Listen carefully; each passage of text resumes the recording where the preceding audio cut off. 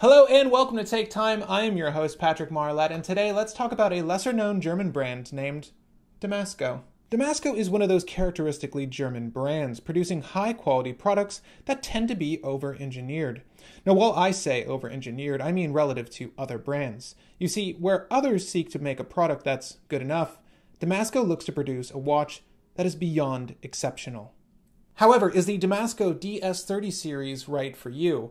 As with all my reviews, I like to start with the bad and then move on to the good before giving my final verdict on a review item. So without further ado, let's talk Damasko. But before we begin the video, I'd like to personally thank the team over at Worn & Wound for lending this watch in for review. Thank you guys. This is a showroom floor piece, so you'll notice the sticker back there, as well as the case back. This is the proper case back, however, you'll notice there is no literature on it. This isn't accurate to what you'd see from Damasko, so we won't be looking at the back all too much during this review.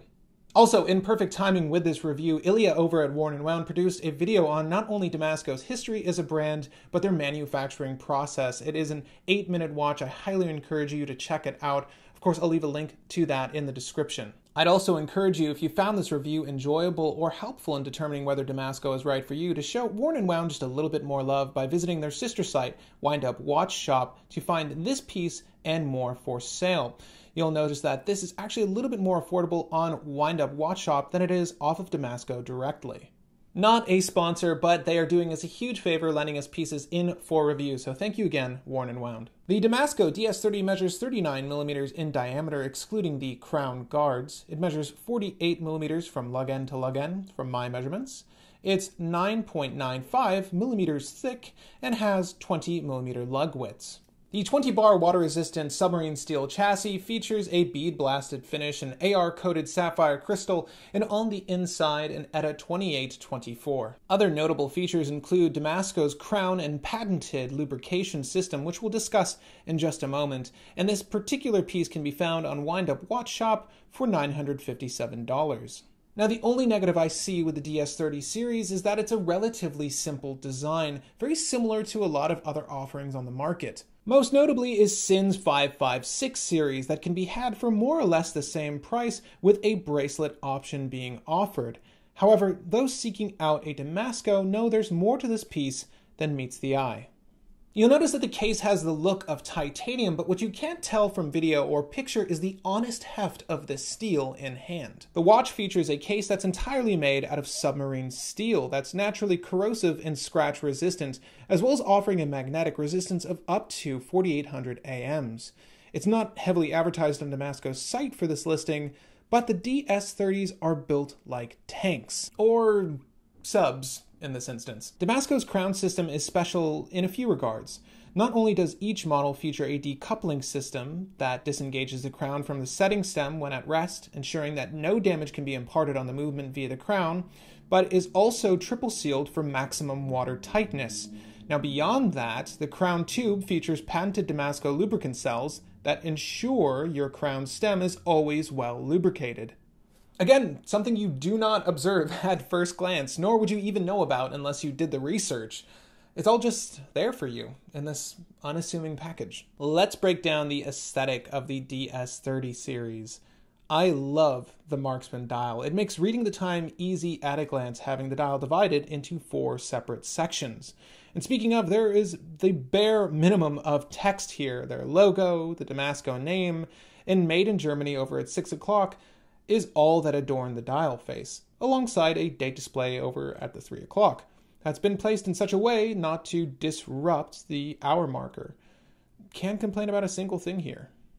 This is also one of the thinnest tool watches I've ever had in on the show. At under 10mm thin, it's meant for everyday use, and it wears perfectly in that 39mm frame. And although this particular model doesn't come stock with a bracelet, the leather strap it does come equipped with is fantastic on the wrist and pairs extremely well with this watch. I love the simplicity of the strap.